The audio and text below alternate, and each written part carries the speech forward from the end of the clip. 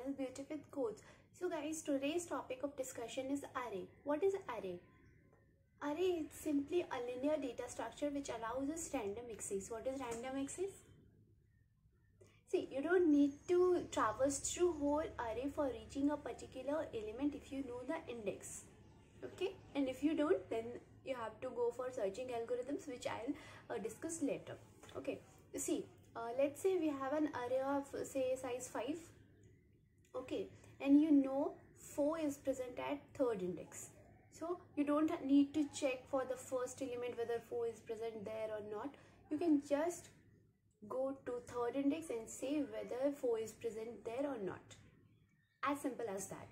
Okay, how is it possible? Because when we store our array in main memory, it gets stored contiguously. Okay,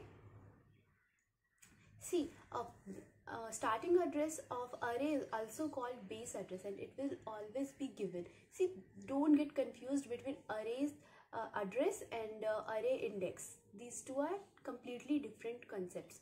Index normally starts with 0, okay, because memory address starts with 0. Okay, and if in some special cases, if given in your question, it may be 1 also. Okay, but normally it's 0. Okay, and I already gave you the reason. And what about addresses?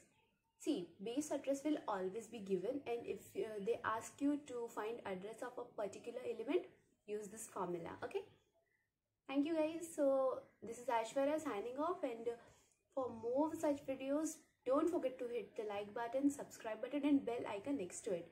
So bye bye, stay happy, stay healthy, keep coding, keep learning every day. Tata.